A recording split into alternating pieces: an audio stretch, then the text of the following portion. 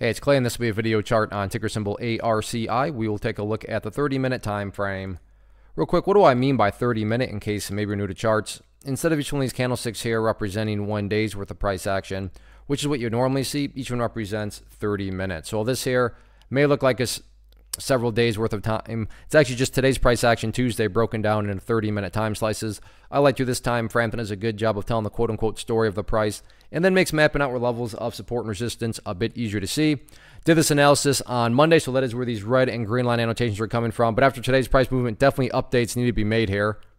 And really no other way to put this than a total pump and dump today for the most part. I mean, to think that at one point this very explosive move was occurring and you had people buying there, and then even some people buying up above $9, and then from that point down it went.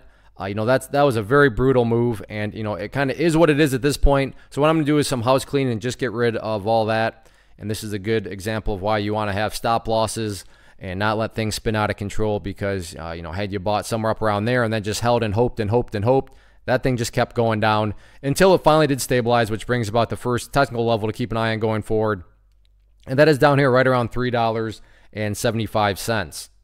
And $3.75 is basically the do or die level, because from a very literal perspective, I'm not saying this will happen, but if the price were to break down through $3.75 and continue to go down, at that point, from a very literal perspective, that would literally be putting the price right back in that range before the big move happened. And not to insult your intelligence, but price movements that go literally right back to where they were before the big move happened, I mean, at that point, that is the epitome, that is the definition of a pump and dump, where an awesome move has happened, and then within time span of just a couple days, price goes right back to where it was. Again, not saying that'll happen, just trying to justify and explain why $3.75 is such an important level. Now, as far as the price, if it continues to go sideways like it's been doing and then works its way back upwards, at least at that point in time, you'd still be able to argue, well, the price has put in a lows right here, the price has had some lows right there, and then at least you have some stair steps at that point. Now, granted, if you're a day trader and you bought up there, you don't care about these stair steps, so these comments are definitely being made towards a broader point of view here.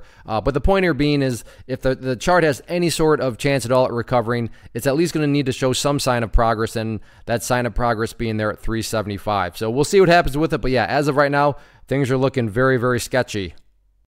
First off, thanks so much for watching the entire video. Real quick, before you go, I want to invite you to a live webinar, web class, training, workshop, online event, whatever you want to call it, but it will be me live revealing to you what I've discovered that has allowed me to transform myself from being an employee to being my own boss, including how I had only one losing day out of 73 days in total.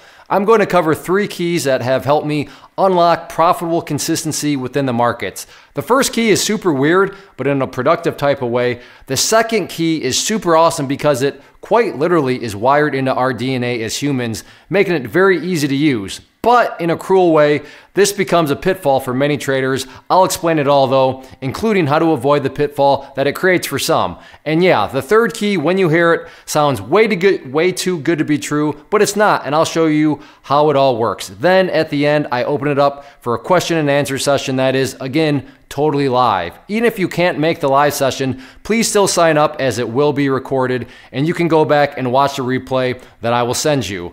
Click the image on the screen or click the link down in the description box so you can get the date and time and claim your spot, which I should note is limited due to the fact that this truly is a live event.